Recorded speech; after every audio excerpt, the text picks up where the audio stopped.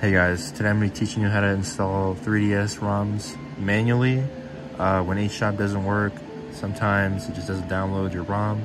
So I'm going to teach you how to download it manually through FBI so that you can get the ROMs you want. Okay, so we're going to put our SD card into our computer. Next, download the CIA file that you're going to install onto your 3DS. This is definitely not an archive of all the CIA files that you can find for 3DS. I don't know why this is here. Don't look this up. Definitely won't work. Nintendo, don't even worry about it. Now that you've got your CIA file, you're going to go ahead and put it into your SD card. Your 3DS folder should look like this. You should have a 3DS folder with CIAS folder in it. If you don't have that, make one.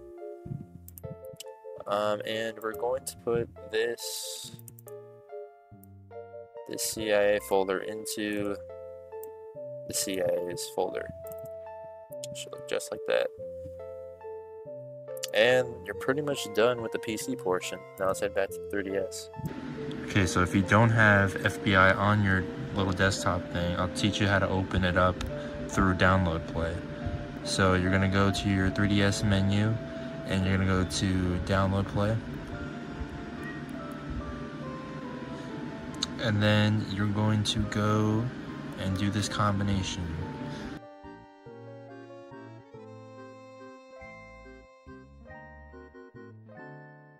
You should have this menu on the bottom.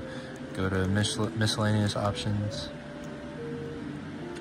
and go to switch Homebrew title to the current app. Operation succeeded, then you can go back. Go to the home menu, close, and reopen Download Play. Should be in the Homebrew launcher. Should be in the Homebrew launcher, and FBI should be there. Once FBI is open, just go to SD card where you installed your CIA. Go to the location, 3DS, CIAS, and your CIA should be here.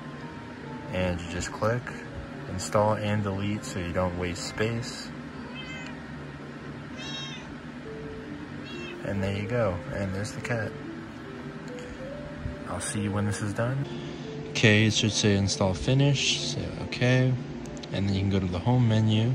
Go to the home menu, new software has been added, and let's just open it to see if it works. There you go, Legend of Zelda's Majora's Mask 3D. I'm gonna open it up, make sure this works. Right. And that's how you install your ROMs manually. I hope this helped you. If you had any trouble, leave a comment, and I'll see you guys in the next video.